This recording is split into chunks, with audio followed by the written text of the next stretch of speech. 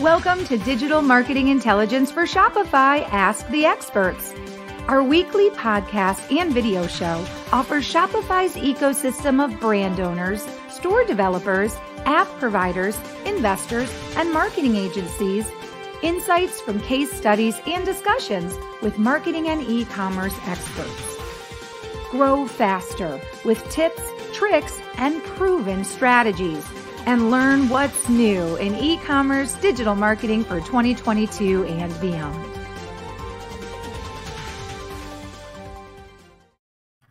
Hello, everybody, and welcome to Digital Marketing Intelligence for Shopify Ask the Experts. I'm Marissa Morgan. I'm your show host. I'm also the Director of Business Development here at Engage. On behalf of myself and the entire team at Engage, I want to welcome you to today's episode. Episode 87, we're talking to a guest who is going to teach us how to generate more than $2 million a year in sales from organic traffic.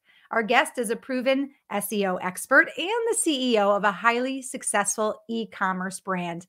I'll introduce you to our guest, and we'll learn more about his interesting and very active brand in just a moment. Before I do that, though, of course, a quick word from our sponsor, Engage. Before we get started, I want to share that we're very excited to have just launched our new app, SMS Messaging for Shopify stores, just this past May of 2022. You can check out our app at www.engage.com, where you can not only try out our app with a free demo, you can put any US mobile phone number into that website and get a free trial of how that app actually works. But you can also sign up for a 30-day free trial, which will include 500 free SMS messages to take for a test drive. Now, if you are a Shopify store owner and you're not using SMS messaging, you're missing out on an opportunity to build your customer lists and build them faster, increase sales, save time with automations, and personalized campaigns that target your prospect customers where they are. And of course, we all know that is on their cellular devices. So go to www.ngagge.com after today's show to find out more about the Engage SMS for Shopify app. This is brand new. Take it for a free 30-day test drive. Okay, without further ado, it is time for me to introduce you to our guest. Our guest today is joining us from Italy. However, he is a very successful CEO of a US-based company, and his name is John Murphy. If you don't know who John is, you need to.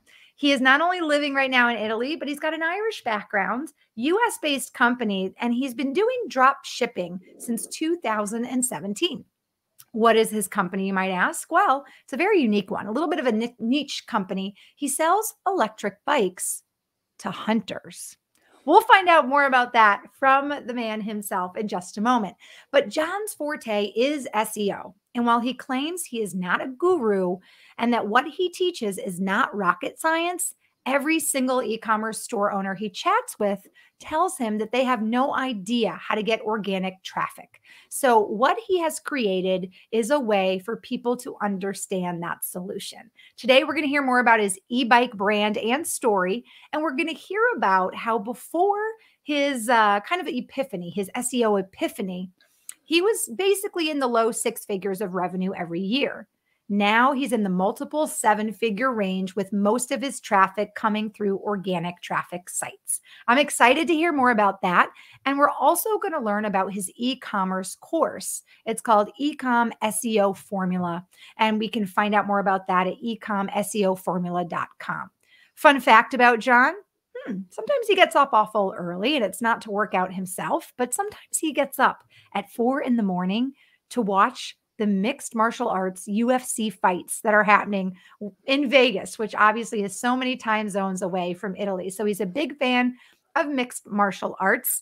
And today, if you're watching our video version, you'll see him and I are so clued in and on the same page because we both happen to be wearing blue. So maybe you have a little bit of a telepathic psychic ability as well. So welcome to the show, John. It's so exciting to have you here, and we're all very excited to hear how to grow our sales with organic traffic. You've had a lot of luck with that. So tell us a little bit about your e-bike brand.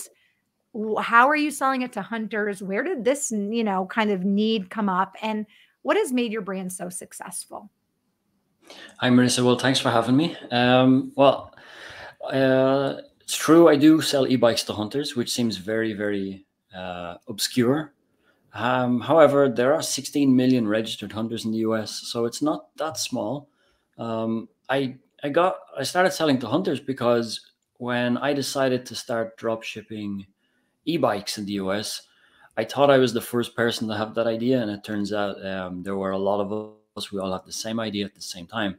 So a lot of the stores that were selling the same products at the same price, it kind of became very similar. A lot of brands all looking very similar and selling the same products, and there was nothing special about any of us.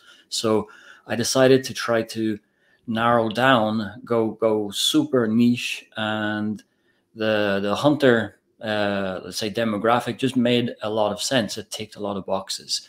And then the further I went down that path, the more now the website looks more like a hunting website than it does an e-bike store. It's funny you say that because when I was looking on your LinkedIn, and I'll pop it up actually here. When I was checking you out on LinkedIn, even just the logo that I see behind your picture and the colors, kind of that camo color, you're right. That does make me think of kind of that hunting brand, that hunting vibe. Very Yeah. interesting. Well, I'm excited you're here today because you're going to help us learn how to generate, we say $2+ million in sales with organic traffic. And to do that, you put together a really nice show outline for us.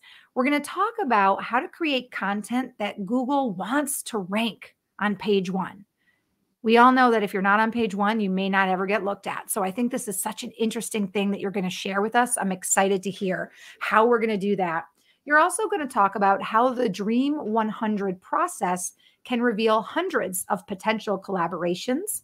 And you're going to talk about how to build an affiliate army that will help you dominate your niche. And that is something you're doing in the e-bike hunting world. So, of all people to share that info with us, I trust everything you're going to share with us today. Let's start with this idea of how do we create the content that Google wants on their first page? Because most people don't scroll past that first page. Yeah, true. There's affiliate marketer joke that says, where does the affiliate marketer hide the dead body? On page 2 of Google, because if you're not on page 1, you won't be found.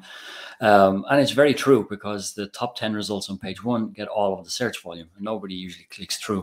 So you need to be able to get at the top of page 1, not even at the bottom of page 1, just at the top of page 1 is where all the traffic is. So like the top 2 results get about 50% of all of the clicks on in search. So even if you're on page 1, the higher the better. And it's really not a complicated process. If you want to see what Google wants to rank on page 1, you just go to page 1 and look what results come up. Basically, like for example, if I want to get my e-bike hunting niche on to top of page 1, I enter a search term that my customers might be looking for, like e-bike for hunting or electric hunting bike for sale, something like that. And I see what comes up, because if the results that are on the top of page 1, it's because Google has already crawled those websites. It understands the relevancy of that content for the search term I entered, and it deemed it the best.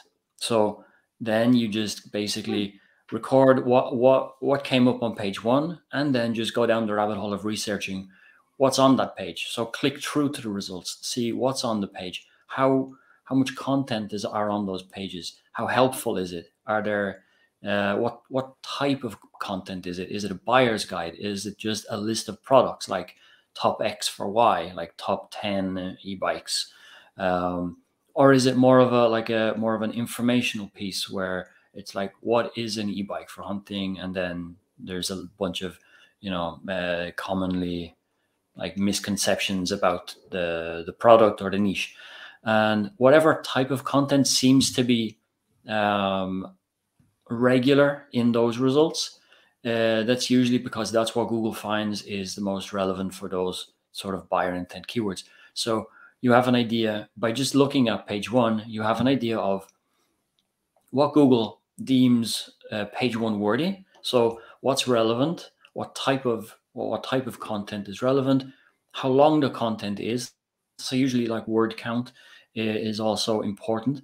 And what like how informational is the content? How deep of information goes into that content? And once you recognize what those details are, you just then go and create content that's more helpful, more useful, and if you can keep it relevant, even longer. So a larger word count. So you're basically just doing what already works, but making it bigger and better. So Google will start to recognize that we've got an even better piece of content that we already like. So you're not trying to reinvent the wheel. You're just trying to see what works and then do it better. Well, you're taking my job and making it easier. I was just going to sum up what you've said and said, if it's not broken, don't fix it. Just exactly take it and add a little glitter, make it a little bit better. And then Google is more likely to recognize. And that's just through Google's own formulas and algorithms and, word recognition software and all those things. That's just through Google's own measurements and tools, right? That they're able to determine what is a good match, and that's just on Google's side, right? Yeah, and so Google will crawl all of the all of the web pages on the internet and figure out what they'll try to make a determination of what the content is, what it's about, how relevant it is, and then depending on when somebody comes along and enters the search term, they have a list of potential websites that could fit the criteria. So there are certain things you can do in the content technically to help Google understand that even better. And that's just by being very clear, using specific type of what are called like headings, like H1 tags, H2 tags, which give a little bit more relevancy to the words. So for example, imagine like H1 would be like the title, okay, the title of the piece. And then H2 tags, heading 2s and heading 3s are the what you would use for like chapter titles or subheadings. And if the keywords are in those subheadings as well, Google, when it's crawling, it first of all crawls all of those heading tags to see what the titles are, because it can then make a determination of what the content is about. So by strategically using your keywords in a way that makes it easier for Google to understand what your content's about, you're just making it easier for Google to choose your content. Obviously, it still needs to be very good and useful to the customer that's actually reading it, because Google have become very, very good at understanding content and concepts and the meaning behind even different variations of saying the same thing. So basically you can just try to improve your chances of Google understanding what your content is about. One very good thing to do is Google really likes to find answers to questions, because the more questions you answer on a given topic, the more of a topical authority you appear to be, or your website appears to be. And a very good way to display topical authority would be to actually just answer questions. And you can actually have like a paragraph or a section in your long form content, kind of like an FAQ. So if you want to answer a question, you can quite easily just write out the question, and it could be a section like, if it's most commonly asked questions about XYZ, and then you ask the question and then you answer the question. So that has a couple of benefits, because not only do you get to use the keyword both in the question and the answer, your answers can be taken by Google and produced as an answer when somebody asks those questions in Google. So maybe somebody's not typing in what's the best e-bike for hunting, but they might say, how long does an e-bike battery last before discharging or before running out of power or something? But if I've answered that question in my piece of content, Google could take that snippet of content and answer it and then link to my content. So there are lots of ways of creating an environment for Google to really like your content, whether it's being helpful, making it easy for Google to understand what your content is about, and then answering questions as well. As a consumer, the answering questions insight that you just shared really is interesting to me because so many times I've put a question into Google and that's exactly what has happened. I've gotten my question answered and it's literally my question answered almost in verbatim, phrased that way. And then there's an answer and then it gives me like 3/4 of the answer. And then I'm forced to click on the web page link that Google is telling me that answer is located at. And that is probably a web page that I may not have ever clicked on otherwise. So I think that's a brilliant way to generate more organic traffic, especially if your product is very niche. Like you said, it makes sense. If you're giving more information and you're being helpful, Google is going to recognize that because people are going to have questions all the time. Yeah, and just by answering those questions in the content, you're appearing not only for the search term but for the questions as well. So it just gives you more opportunities to show up in the results and get more traffic. So that's just a couple of the ways that you can nurture the content to be very much what Google wants. Awesome. Great insights. Great insights indeed. Let's talk about this next insight you want to share with us. This idea of the Dream 100 as a way to reveal hundreds of potential collaborations. What is Dream 100 referred to? So the Dream 100 process it's been around for a while, but it kind of became famous again after Russell Brunson released a book. I think it was called .com Secrets or .com Experts. It's one of his big e-commerce strategy books, and he goes into detail about what the Dream 100 is, and that's where I learned about it, and that's where I started really applying it to e-commerce. And it's basically it's a concept of just creating a list of hypothetically 100, but it can be as long as you want, of your most ideal people you would like to collaborate with in order to enhance your store or your business. So like, for example, it could be if you have a sports brand and you want to work with influencers, you would just go down the rabbit hole of finding your Dream 100 influencers. And it's basically just a long list of all these people or websites and their contact information. And then once you have identified all those people, then you can go to approach them. I did take the Dream 100 and sort of change it for my benefits, because once you realize that you can start doing that type of research, there are lots of other things that you can do with it as well. So like with my idea of getting organic traffic, my concept was who's in the e-bike space and who's in the hunting space, right? Those niches. So I would look for websites, and I would look for websites for, if we stick to hunting, just to keep it simple, I would look for blogs in the hunting niche, and then I would cross-check with a few criteria that I would like to see. So, for example, I would like to see if they have got a good domain rating, like a good domain authority, they get lots of traffic. If they do, I would like to collaborate with them in some way, maybe like write a guest post to get a backlink from their website.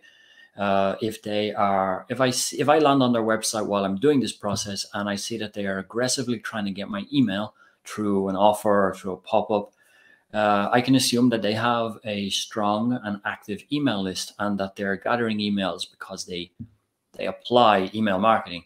And if they do, their audience are hunters, and I would like to get in front of their email audience. So I might reach out to them and suggest that I give an offer to their email list as exclusive for their email list.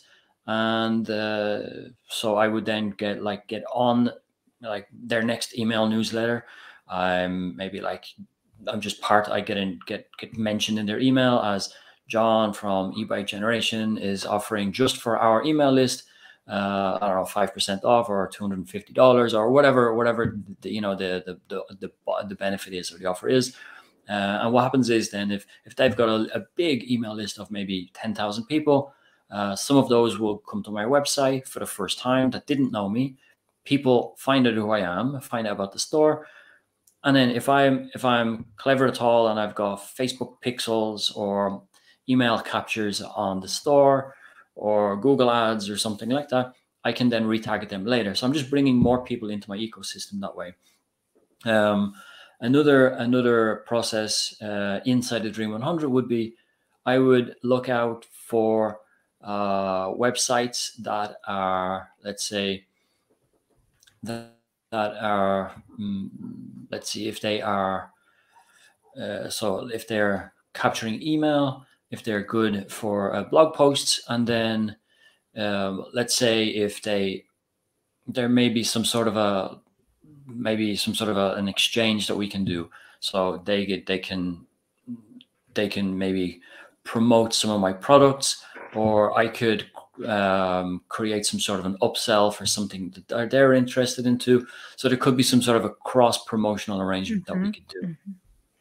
These are really great insights, because if you think about it, tapping into somebody else's email list or their, ecosystem of prospects not only will make that person look like a superstar, right, in the eyes of that consumer, like, hey, wow, like just because, this person helps me with this product, now I'm going to get this special discount on this other product, which really fits my needs as well. Like, they almost look like a referral superstar in a sense, but then obviously also you reap the benefits of getting fresh eyes on your website, on your product, on your brand. And we all know that at the end of the day, once you have a customer, it's always less expensive to keep the customer. And obviously getting a new customer can be very pricey, but if you are smart in the way that you're doing it and not just only relying on paid ads, then I think that your chances of coming ahead with a lot more prospects is there. You've really shared a very cost, I think, effective way to get that organic traffic as well. Yeah, when you're trying not to, or you can't run paid traffic through paid channels like Facebook and Google, you have to be resourceful. Absolutely. And 2 great resourceful tips there.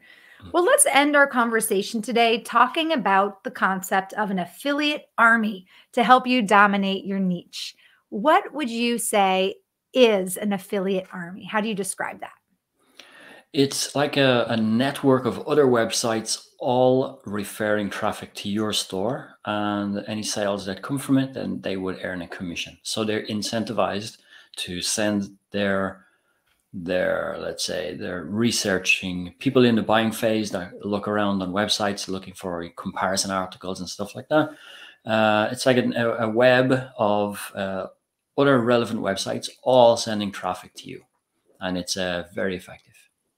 I feel like the affiliate concept and the affiliate program has also really been in the focus this last 12 to 24 months, as influencers have created this, really a position that didn't exist 5 years ago. I don't think, not in the social media kind of perspective. There's always been influencers, movie stars, people on television, people with fans. There's always been influencers, but I think now more than ever, influencer programs are also out there that often utilize an affiliate link or an affiliate program as well. Have you had any experience with influencers using your product or becoming part of an affiliate program with your product, or do you rely mostly on websites specifically? Yeah, so because the average bike I sell is 5K and up, it would be very expensive for me to experiment with influencers because generally you would have to give them the product so then they can create user generated content and share it with their. So I have done once or twice, but it's very hard to sort of gauge the rewards, the ROI on that. So what I like to do is I like to see who's already ranking on page 1. Because sometimes it's usually the affiliate marketers, because as affiliate marketers know, if they don't get traffic to their content, they don't have a business, they have a blog. So they don't make any sales. And generally their business model is get as much traffic as possible, rank very high on page 1, and then send that traffic to Amazon and get a commission.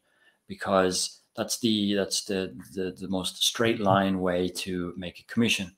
So what I found was that I'm trying to rank on page one, and I'm competing with other blogs that are writing similar content to mine and then linking to Amazon.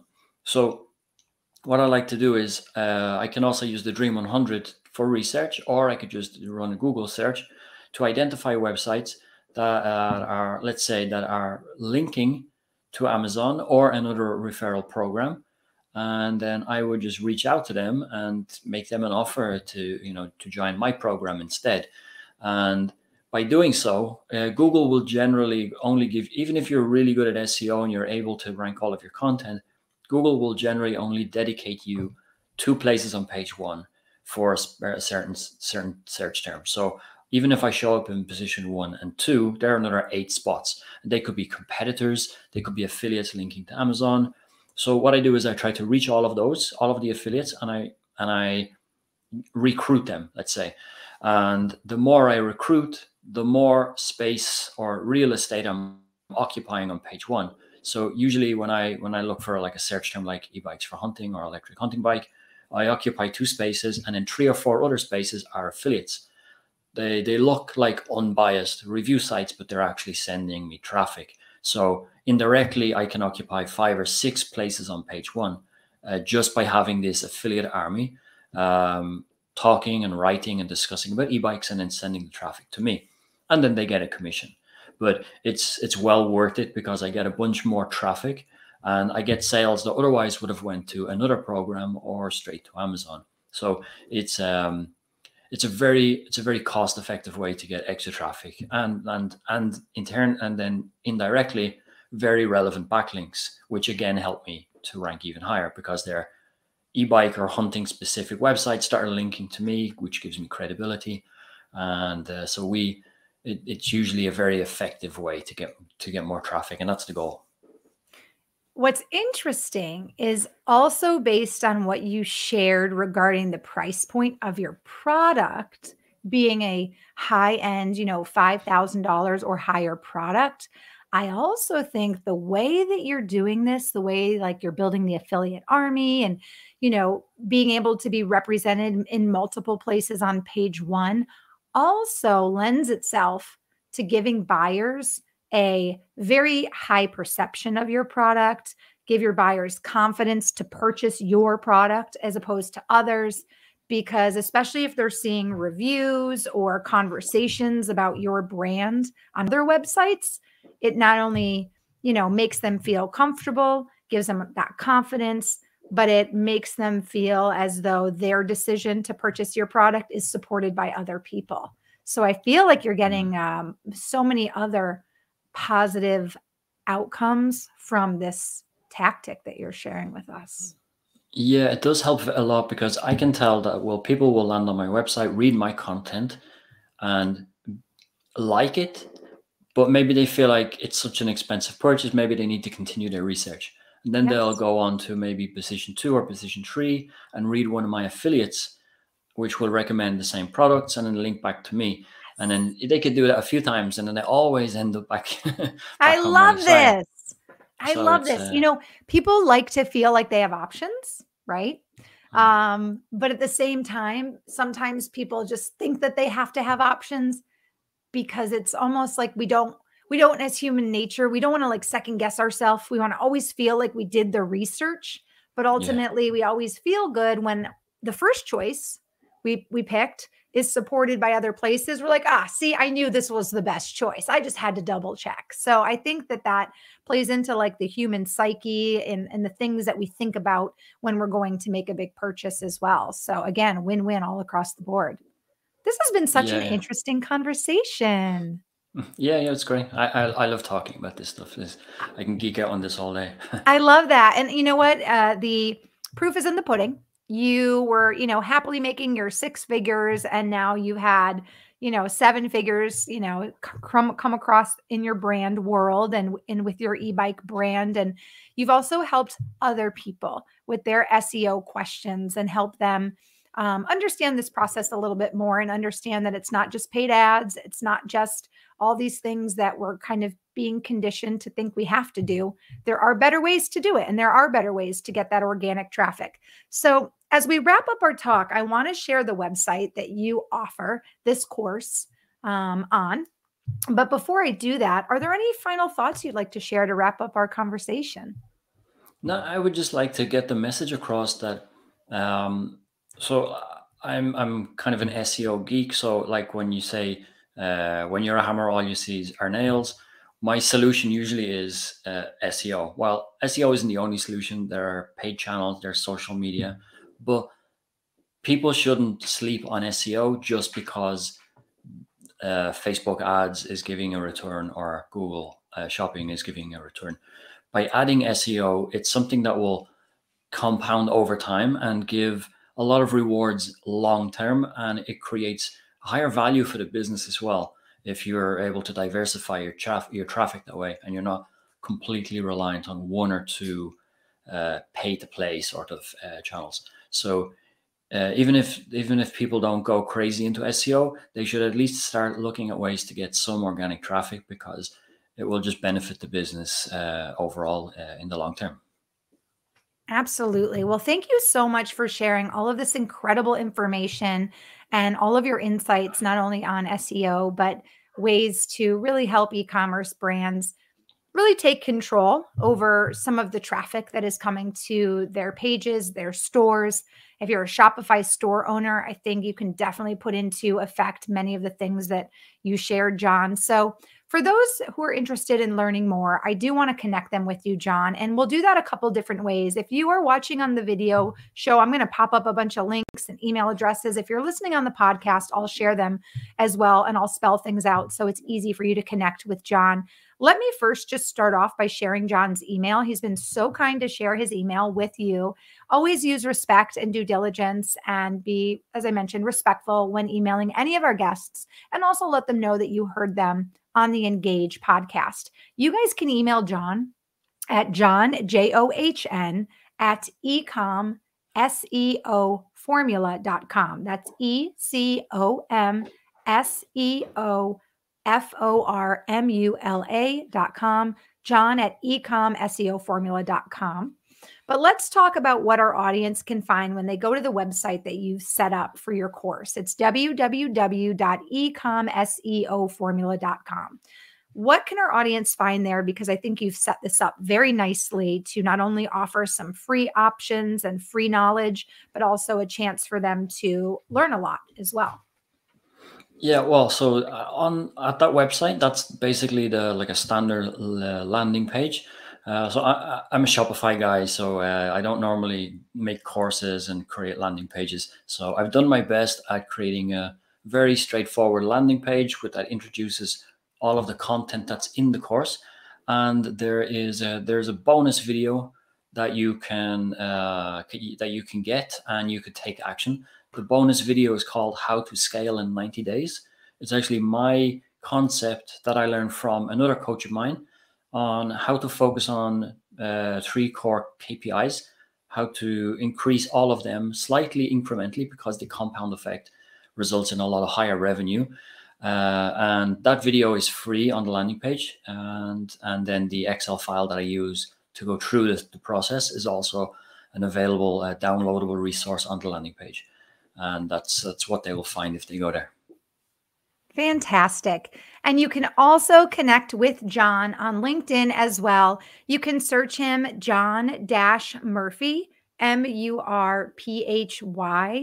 when you do search for John, you can look for his black and kind of hunter green banner that says e-bike generation. And he is the CEO at e-bike generation in Wilmington, Delaware. So when you search for him, I'm sure there's a lot of John Murphys. John, by the way, I'm waiting for you to accept my request, because when we publish your podcast in a couple of weeks, I want to tag you. So make sure if you also connect with John that you leave him a note and let him know that you heard him on the Engage podcast. All right, John, this has been a really insightful and informative conversation. I really love how you laid out your talking points today. You made, I think, the basic fundamentals of what has worked for you very easy for somebody else to understand. And as you mentioned, a lot of people are coming to you they just don't understand how to get organic traffic. So I think, like you said, maybe they have other ways to do it, paid ads, social media influencers. But like you said, they shouldn't just wait on this, because this, if it's done correctly, maybe with your guidance and with help, it sounds like it can be a home run. Yeah, no, definitely don't sleep on SEO. Awesome. Well, John, thank you so much for your time today. Next time I'm in Italy, I hope sometime next year, I'm going to come meet you. We'll go for a little gelato and have ourselves a ball. Thanks, Marissa. Thanks for having me. You're welcome. Congrats on all of your success and all the success you'll have in the future. I know for sure. Have a great day. What an awesome show today, you guys. I'm telling you, we have the best guests on our podcast. And whether you're a Shopify store owner, maybe a different type of e-commerce business owner, maybe you're an app developer. I mean, I hear like an opportunity to develop an app in our conversation today. Maybe you can develop an app to help people, get onto the Google page, some sort of app that helps with the algorithm or helps find the keywords. So it can make the research easier. I don't know. There's so many awesome guests that come through our podcast. And John Murphy is just yet another home run this year on the Engage Digital Marketing for Shopify Ask the Experts podcast. Please connect with John. Let him know you heard the podcast. Express your appreciation for his insights. And of course, if you have questions that you'd like to follow up and to ask John, you can do that as well. Speaking of questions or following up, I'm your host, Marissa Morgan. You guys can find me on LinkedIn as well. You can search Marissa Morgan, 1R, 2 S's. And my link is linkedin.com/IN/the Marissa Morgan. Or you can email me at marissa.m@ngagge. If you have any questions about the show, or maybe you're a Shopify owner or app developer or agency and you'd like to be on the show and share your insights, we'd love to have you as a guest. In the meantime, take a moment, check out the Engage Shopify messaging app that is available at ngagge.com. That's Engage. Take it for a test drive. We're offering a 30-day free trial with 500 free messages. If you're not using SMS right now, you are missing out on loads of business and the opportunity to connect and build a beautiful community of your customers and your prospects. So check us out, engage.com. And on behalf of myself and the entire team at Engage, I want to thank you for tuning in for today's show with John Murphy, the CEO of eBike Generation. I hope to see you back here for our next show very, very soon. Have a great day, everybody.